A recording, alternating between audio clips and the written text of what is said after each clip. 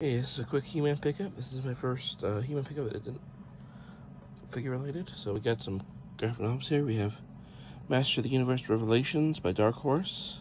I believe this is the 4-issue prequel series to the Netflix series. The second Netflix series, because there's a CGI He-Man Master of the Universe series too.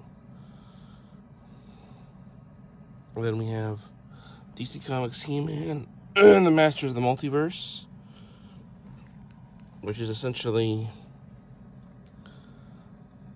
kind of like He-Man doing the Spider-Verse thing. So them trying to bring together all the different versions of Spider-Man and Skeletor and find an evil version of He-Man. As you do. So yeah.